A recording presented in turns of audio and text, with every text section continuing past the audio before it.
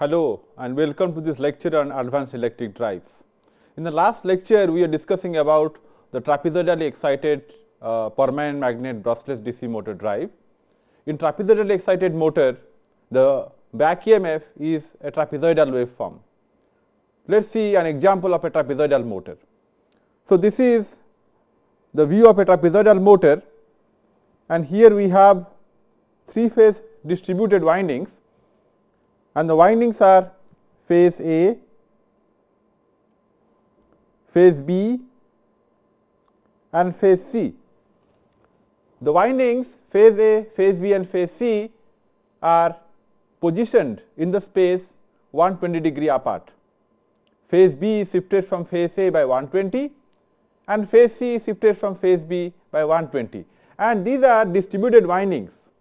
It means the windings are placed in the slots. So, we have the slots, and each winding, if we see the phase A is spread over 60 degree here, and this is A prime, the return path of phase A. So, if A conductor carries dot current means it is coming out of the plane, and A prime will carry the cross current, something like this. We have a winding, we have a turn of a winding, and these two sides of the turn are placed 180 degree apart. So, if it is one turn of winding A, now this will be lying under A and this will be lying under A prime. So, if A is carrying a current like this, which is upward coming out of the plane, A prime will be carrying current which is downward. So, we can say this is the dot current and this one is the cross current. That is what is shown in A and A prime. Similarly, we have B and B prime, this is B, and then we have B prime, and B and B prime are the two sides of the windings. One side is A, other side is B prime. They are shifted by one pole pitch, that is 180 degree electrical angle, and if one of them is carrying dot current, the other one will carry the return current, that is the cross current. Similarly, we have phase C. Phase C is shifted from phase B by 120, and phase C has got C and C prime. C is for the one side of the turn and C prime is for the other side. So, this is how the windings are distributed. They are not concentric, they are in fact distributed in space. The distributed harmonics, distributed windings have one advantage, that the space harmonics are reduced. When we distribute the windings in the space, the space harmonics of the MMF are very much reduced, because they can be approximated to a trapezoidal waveform, and the harmonics are less compared to a concentric winding. Now, here the windings are distributed. So, if we see that phase A and A prime, each one is occupying 60 degree. So, here this is also 60 degree here, mechanical as well as electrical, because here we have assumed that the number of poles in this case is equal to 2. It is a 2-pole structure. We have one north pole and one south pole. Where is the north pole? Here we have a north pole of the rotor. The rotor is a permanent magnet and has got two poles. One is the north pole, other is the south pole, and the south pole is here. And this magnet, this permanent magnet are placed in the rotor. It looks like it is a surface mount permanent magnet rotor. The permanent magnet is housed in the surface. So, this is the permanent magnet for the north pole,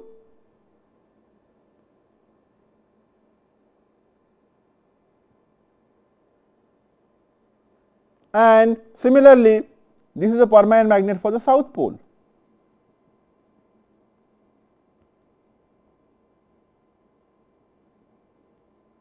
So, these magnets are placed in such a way that this side is north and this side is south, and the flux coming out of this permanent magnet are almost constant. So, in fact, if we plot the flux lines will be almost like a square wave. So, if we plot the flux lines of this magnet against theta r, here we have theta r in the x axis and flux density or B is in the y axis.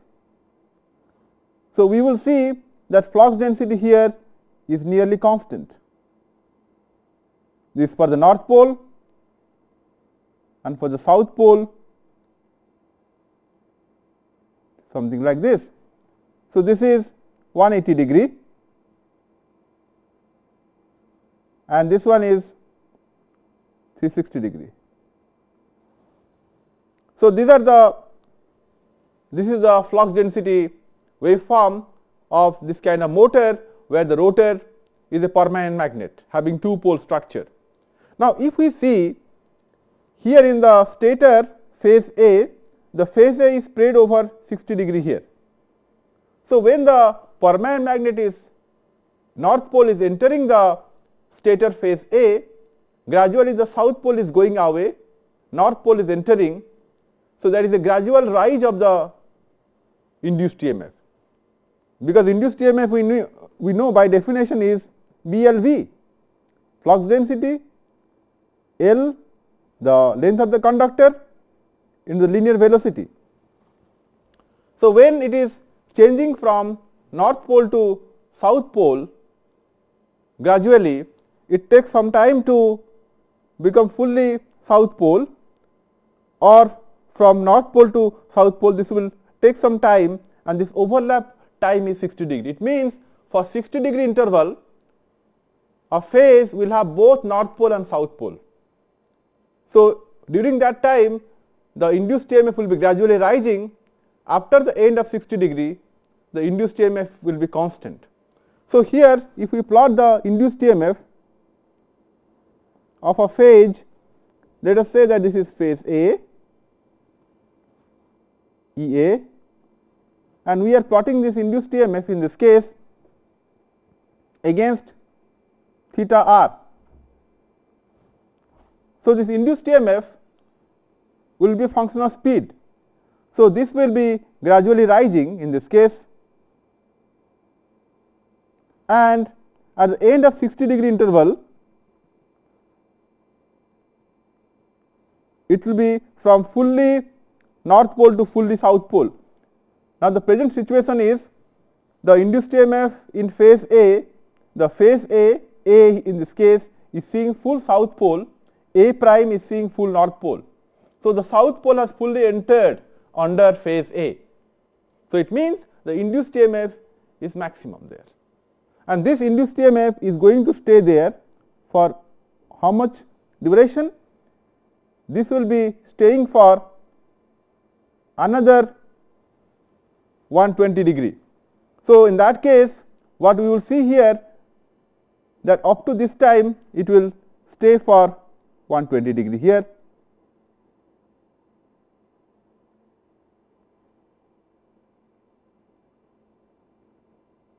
So, this is 60 degree and this is 120 and this is 180 degree.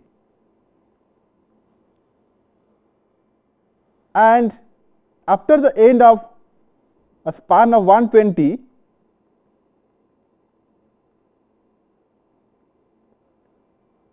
the flux will again,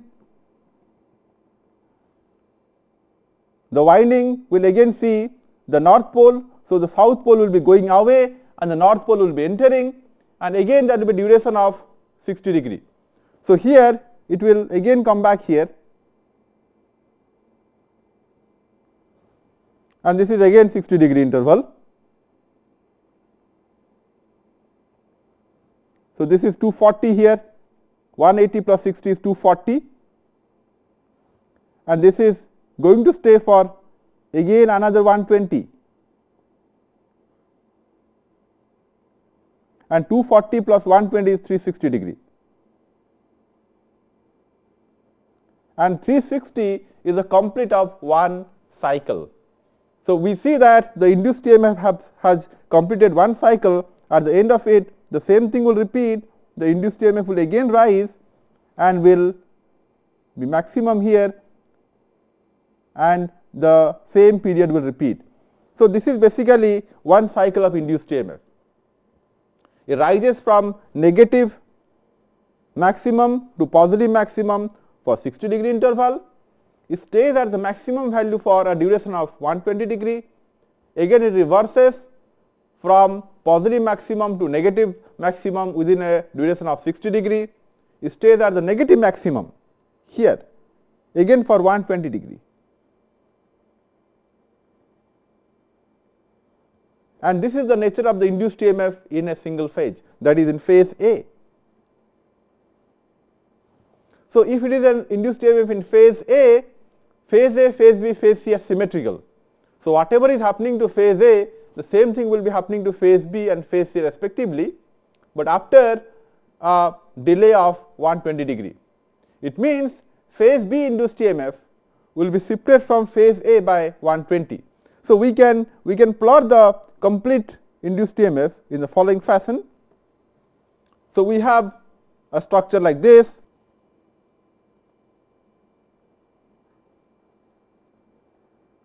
So, we are plotting the induced EMF of each individual phases, phase A, phase B and phase C. These are the 60° intervals.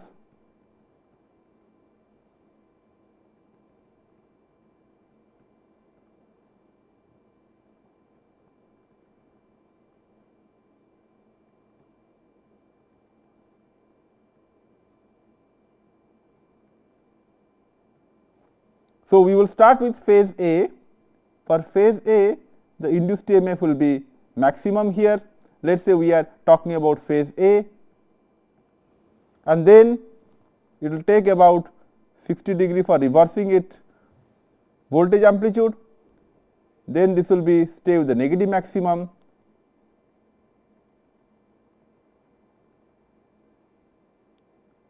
Again it will reverse the voltage to the positive value, and then it will stay here. So, this is for phase A, induced EMF in phase A, and this is origin.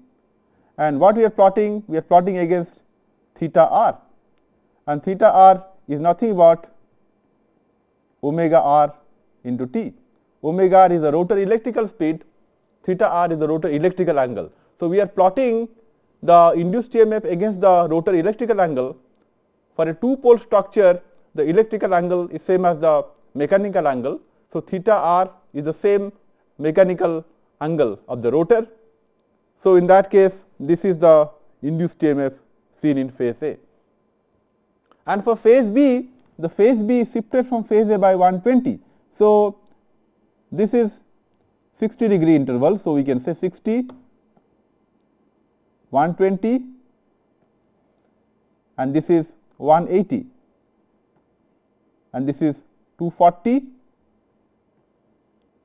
300, and this is 360, completion of one cycle. So, phase B will have this positive voltage after 120° of phase A, and this will display the same waveform like this. This is for phase B.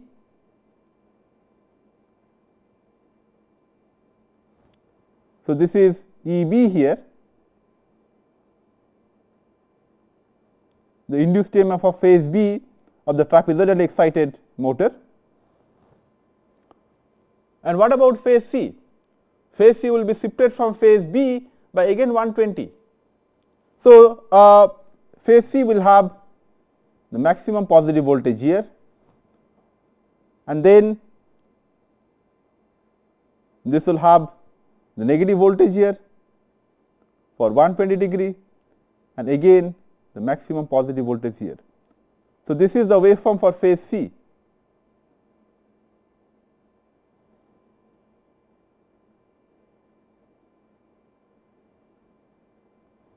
So, we are plotting everything against theta r, the rotor angle.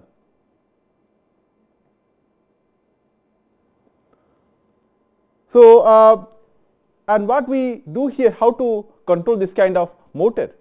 We are having a trapezoidal excited permanent magnet motor, and we would like to control it. We would like to control it like a brushless DC motor. Now, here what we do, since the waveform, the back EMFs or the induced EMF of phase A, phase B and phase C are not sinusoidal, are in fact trapezoidal here, we excite the respective phases by quasi rectangular current waveform. So, the current of phase A looks like this. This is for phase A.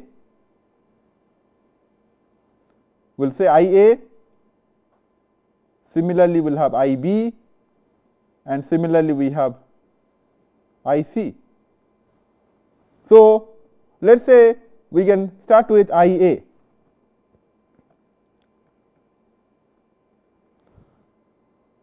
And IA will be a quasi rectangular wave. If we extend this, we will be able to draw the current of phase A. So, this is what we want, that phase A current should be quasi rectangular. It should be something like this. It should have a value ID for some time, then 0, this minus ID, then 0, then again plus ID. Because what we want in this case is that EA and IA should be in phase. It means whenever the back EMF in this case is, in fact what we are doing here, we are having this current block like this. When the induced EMF is positive, the current is positive. When the induced EMF is negative, the current is also becoming negative.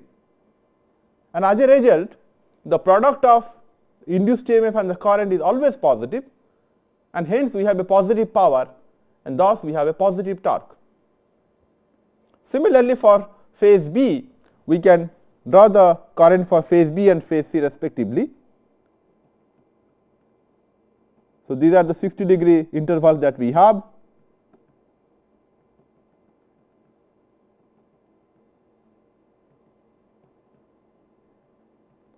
And for phase B, we can have this IB,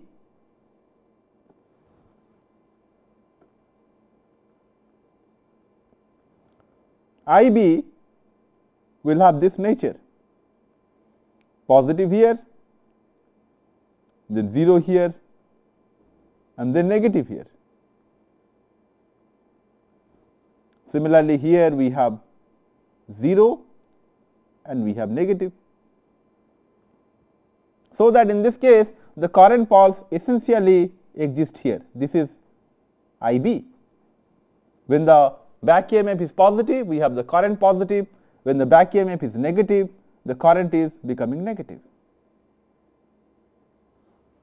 Similarly, here also we have the negative current. As a result, in phase B also EA, EB and IB are in phase, and the product of EB and IB will be positive, and hence we have a positive power. Similarly, for phase C, we can have the current in the following fashion. This is the current, again a quasi rectangular current here.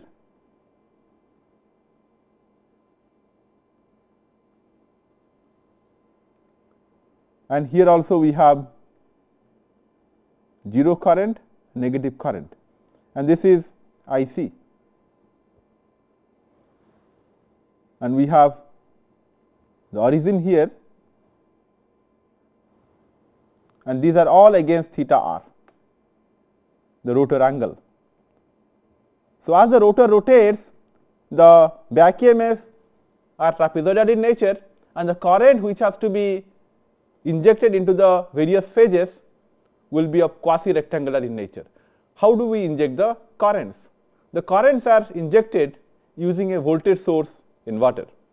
It is a 3-phase voltage source inverter which is used to inject the current into the 3 phases of the motor. So, we will see how the currents are injected by using a voltage source inverter. So, we have a voltage source inverter, a 3-phase voltage source inverter having the transistor switches,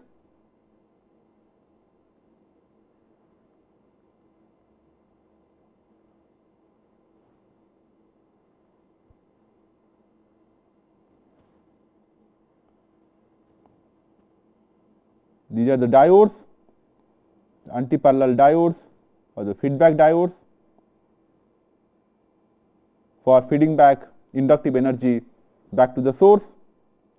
Here we have the voltage here Vd, and this is the input current, that is Id. This for phase A. Similarly, for phase B, we have another leg for phase B.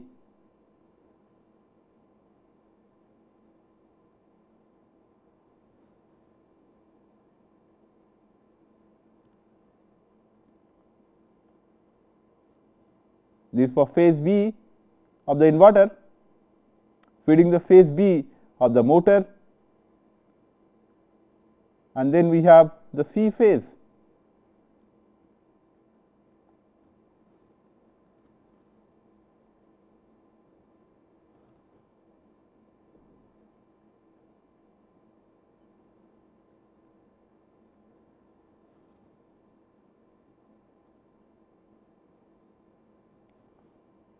So, these are the various transistors we have. Now, we can call this to be transistor T1, and correspondingly the diode, the feedback diode is D1, and this is T4, and the corresponding diode is D4. This is T3, and the diode is D3, and the transistor here is T6, and the diode here is D6. Here the transistor is T5, the diode is D5, the transistor is T2, and the diode is D2.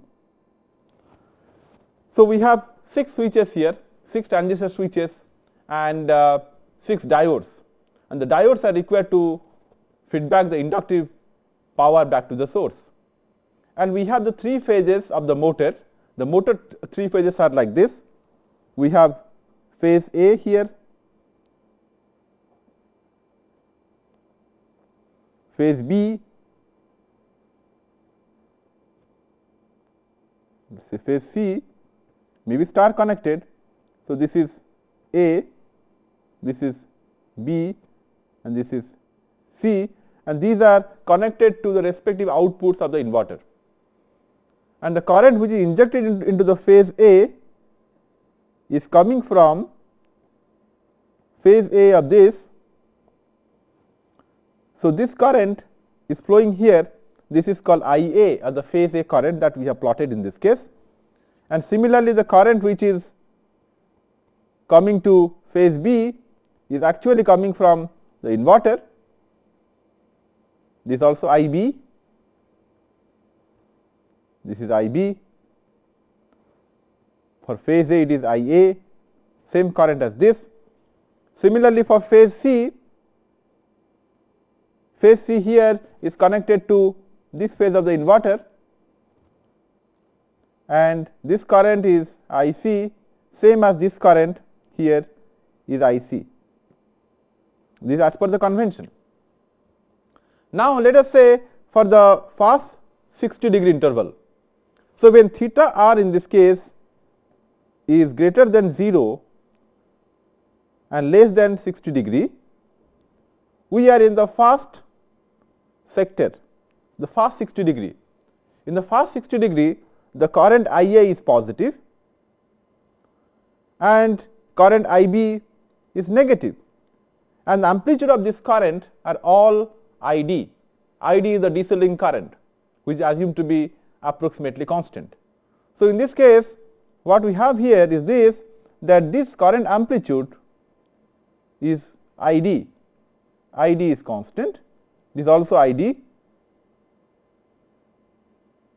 is the DC link current, this is ID, and this is also ID. So, this currents ID is basically coming from the DC link, that is this current. And here for the first 60 degree, we can see that IA is positive, IA is plus ID, and what about IB? IB is minus ID. So, in the first 60 degree, we see that IA is positive, but IB is negative. It means for the first 60 degree, the transistor T1 is conducting. So, the current is flowing like this to IA to this particular phase, and it is returning through phase B like this and going to phase B and through the transistor T6. So, for this particular region 0 to 60 degree, we can say that T1 and T6 are operated, so that IA is positive and IB is negative. Now, the objective is that the current has to be confined to a band, so that the current becomes a rectangular nature. It is basically a quasi rectangular current waveform, but we cannot keep the DC link current absolutely constant. So, we have to control the current. How to control the current? The current can be controlled using hysteresis current control method. So, we can see how the current is controlled in the following way.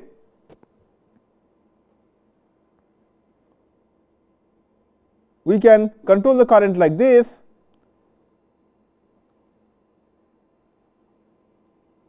This is the reference current, we can say it is ID star, and the actual current will be controlled within two bands here.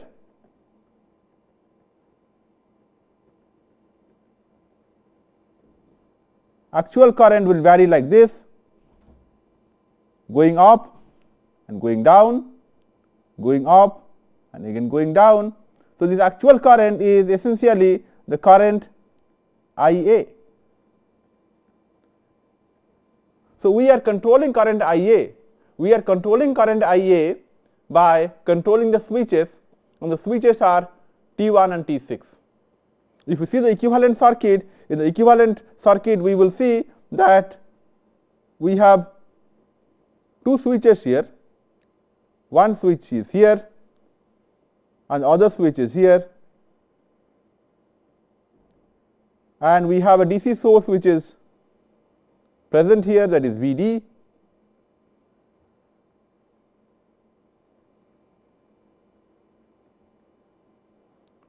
We have T1 and we have T6, and this is connected to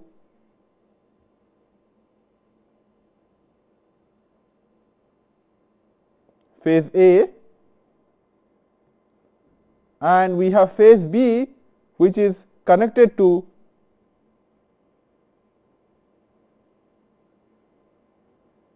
this particular transistor. So, in this case, when we turn on T1 and T6, the current flows in the following fashion. The current flows like this, it goes to phase A and returns back through phase B like this back to the source here. So, this is the direction, the path of the current in phase B and phase C. So, we can say here that I A is positive, I A is plus I D, this is our I D, and I B as per the convention is negative, it is flowing against the source. So, we can say that I B is minus I D. So, this I D will increase if we turn on T1 and T6. So, we can say that I D increases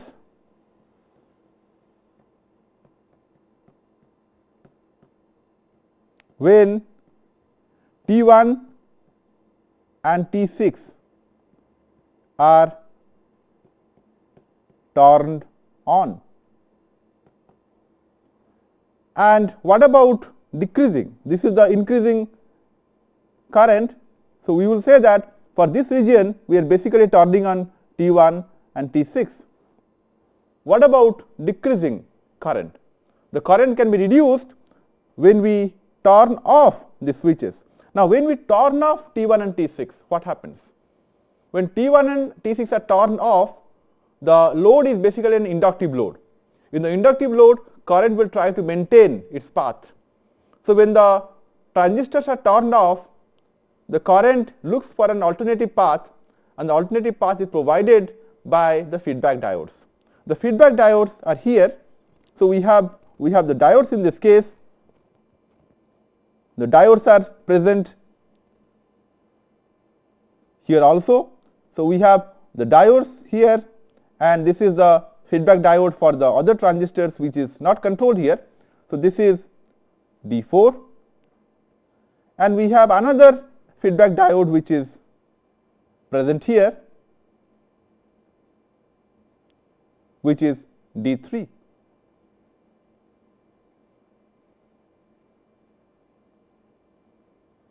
So, when the transistors are turned off, the current direction should be maintained. So, we will maintain the current direction. So, this path is not there. So, the transistors are now off. So, the current has to be maintained. So, the current which was flowing in this direction, positive here and negative here, will look for an alternative path, and the alternative path is provided by the diodes. The diodes are, in this case, is D4. So, the current will come from D4, D4 turns on, and then this current will flow back through D3. So, in fact, when we turn off T1 and T6, automatically D3 and D4 will be turned on because of the nature of the current. And when these two diodes are turned on, a negative VD is applied across these two windings. Okay. So, we can see here that earlier this point was positive. Now, we see that when D4 is on, this terminal, the terminal of phase A, this is phase A terminal, and this is phase B terminal. Phase B was earlier positive because T1 was conducting. When D4 is conducting, A becomes negative. So, it means there is a tendency to reduce the current. Similarly, when T6 was conducting, the B terminal is connected to the negative of the DC voltage. When D3 is on now, the diode is on, B is connected to the positive of the DC voltage. So, in fact, when we switch off T1 and T6, D4 and D3 are automatically turned on, and they are on to reduce the current IA. So, ID increases when T1 and T6 are turned on. It means IA also increases.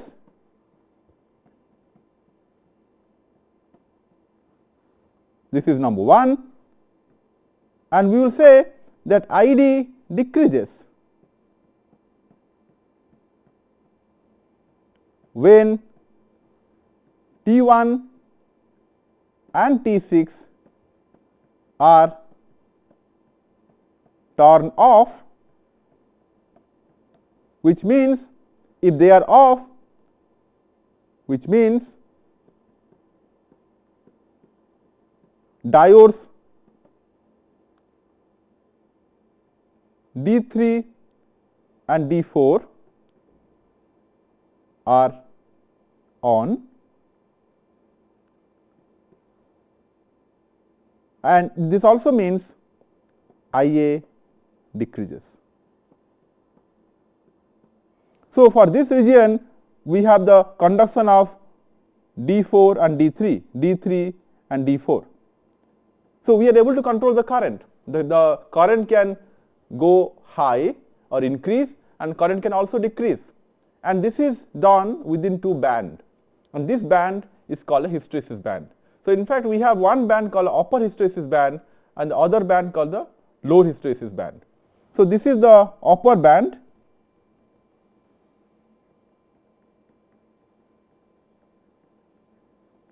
and this is the lower band. So, if we control this current within two bands, we can keep the current approximately quasi-rectangular in nature. So, the current as a result would be something like this, is being controlled, and then after 120-degree duration it comes here and becomes 0, and then this is again controlled in the negative direction like this, and then it again goes to 0. So, this is the nature of IA, which can be approximated to approximately a quasi rectangular waveform like this. Although we have the reference current which is a quasi rectangular, the actual current follows the reference within a hysteresis band. Now, let us try to find out the power in a brushless DC motor drive. In this case, we have a trapezoidal excited motor where the waveforms are trapezoidal, and the current in this case are quasi rectangular in nature, and the current exists when the voltage is positive. Now, let us try to calculate the power in such a drive. Now, here if you see the power in this case, P is because of the currents in all three phases. So, in fact, we can see that P is equal to EAIA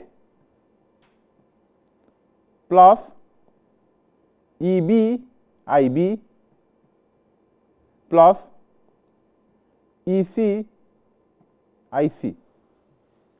Now, if we take the 60-degree interval, the first 60-degree interval, that is this 60-degree interval, now we see that IA is positive and IB is negative and IC is 0.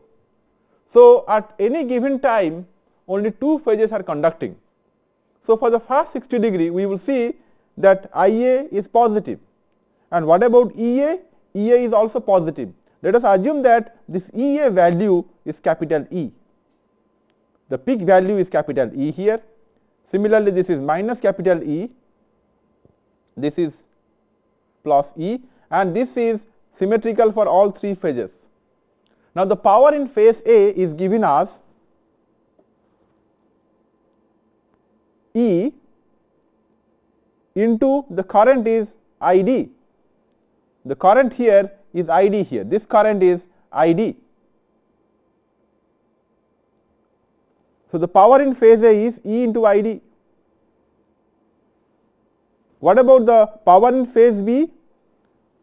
The power in phase B, this is phase B, the voltage has reversed, it is minus E here, the current is also minus ID. So, we can say that the power here is minus E into minus ID.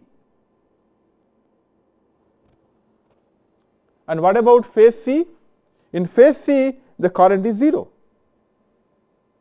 So, we have current phase A is positive, phase B is negative and phase C is 0.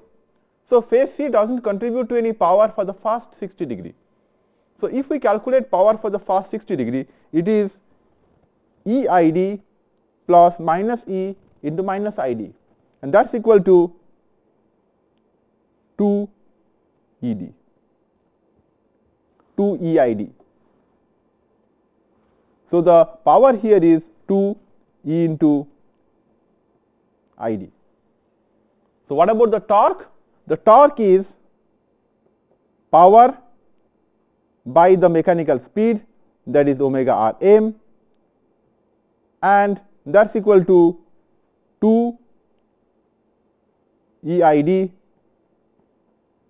by omega r m, and we can say that is equal to, we have a torque constant, that is kT into ID. So, we can show that the torque is proportional to the DC link current. So, in fact, we can increase the torque by increasing the current and decrease the torque by decreasing the DC link current.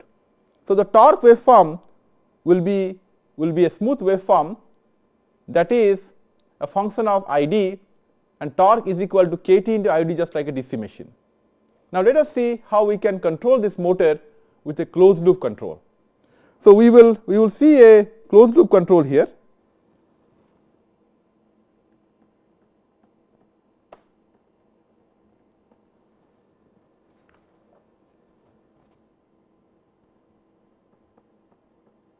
Closed loop speed control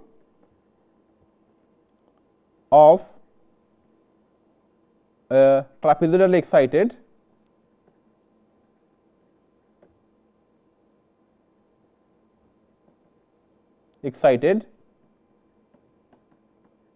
brushless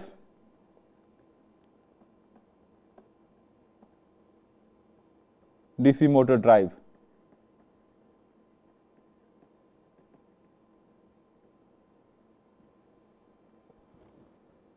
So, we have the expression here, T is equal to, torque is equal to kT into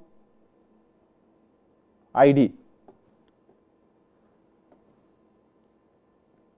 So, in fact, we can control the torque by controlling current.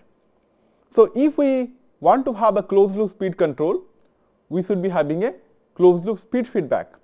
So, we have a reference speed, and then we compare the speed with the actual speed. So, we have the reference speed here, that is omega m star or omega r m star, the rotor mechanical speed, and that we compare with the actual speed of the rotor, that is omega r m, and we feed that to a PI controller.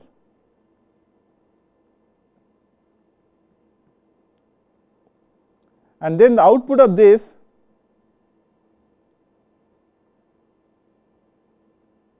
will give us the reference current or the reference torque, ID star,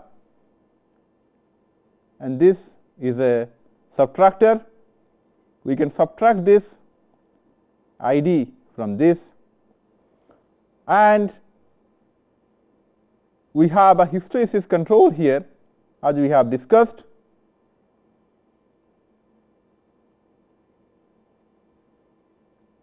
So, this is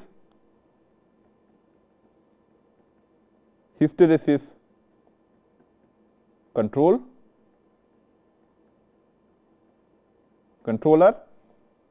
and then the hysteresis controller will be giving the signal to a switching signal generator.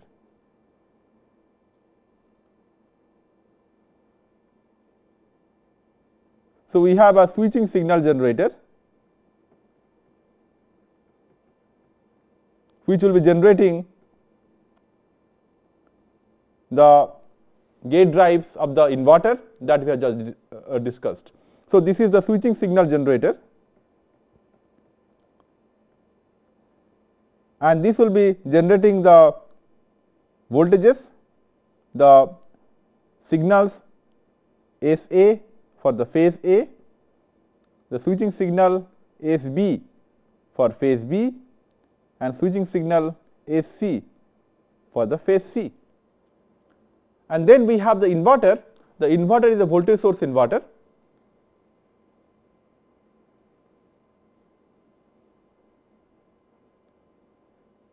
So, this is a VSI, and here we have the DC link in this case, VD, and this feeds the BLDC motor,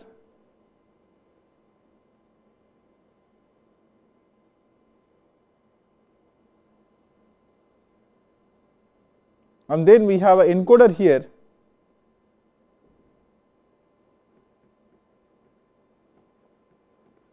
and the encoder gives the information about the rotor angle. The rotor angle is very important for synchronizing the power signal with the motor. So, we have the rotor angle which is generated or obtained from the encoder theta r, and this rotor angle information is fed to the switching signal generator.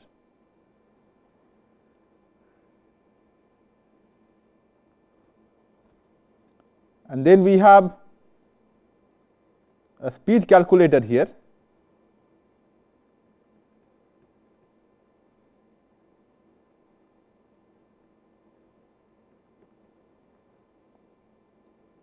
The information about theta r is fed to the speed calculator, which calculates the speed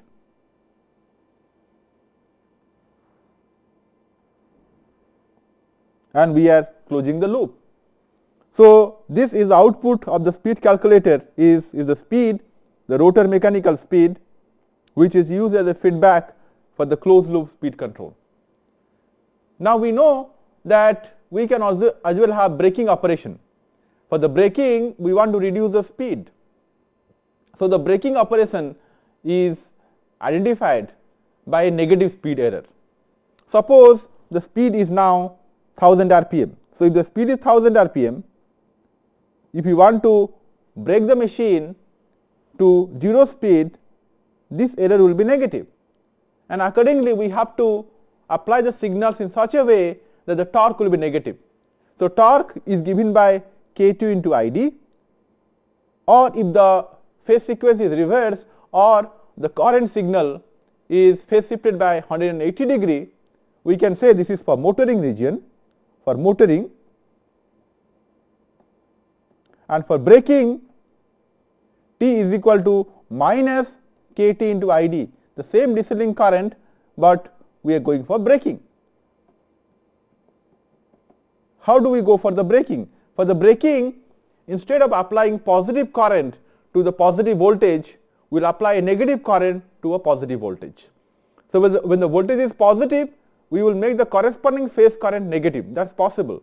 So, if we can do that, instead of having positive torque, we will have a negative torque, and torque will be given by minus of KT into ID. So, in fact, to have the braking operation, we will sense the sign of this error. So, this is the speed error, and we will be sensing the sign of this error. So, this is basically a sign block, and this is fed to the switching signal generator. So, this sign information will tell us whether the performance is or the choice is motoring or braking. So, if the error is positive, it is motoring. If the error is negative, it is a braking operation. For braking operation, the torque is negative. So, instead of applying a current which is in phase with the voltage like this, if this is the trapezoid, for motoring, what we do, we apply a positive phase current like this. This is for any given phase. So, IA and EA, suppose this is our voltage EA or induced EMF, this is a current, that is IA. For braking, we will have it different kind of waveforms. This is the voltage waveform here, and the current waveform is 180 degree phase shifted. So, this is the current for the braking operation. So, in this case, this could be EA and this is IA. So, this is for motoring, and this is the figure below this is a braking operation. and for braking we need to know the sign of this error, and this error is fed here to have a braking operation.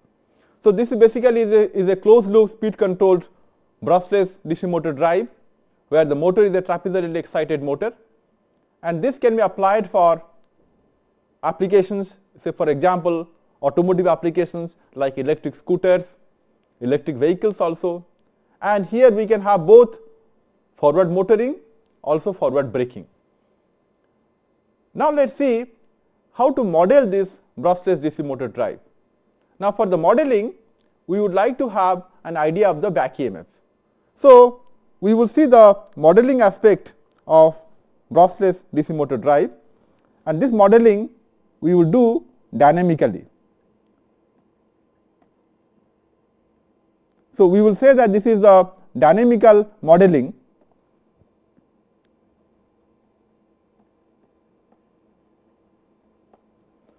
of BLDC motor. Now, we know that here we have 3 phases.